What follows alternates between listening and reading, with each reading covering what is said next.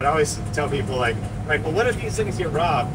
Well, I'm like, I'd much rather have the robot get robbed than a poor human being, you know, so you can handle that and all that good stuff. Talking about cargo and security, one of the cool things with these is that, well, they don't really stop at a truck stop. So that's one of the benefits, but, you know, having it, I'm assuming everything's processed in-house on this truck as it's driving, right, Yes. with the compute. Yes, so everything's handled, but, you know, it's monitored. Yeah. So, you know, if there is an issue, like, let's say, I don't know, like, we have a Fast and the Furious, you know, episode of, you know, load theft, you know, we would be made aware of it and be able to, you know, call the authorities. But I always tell people like, well, what if these things get robbed?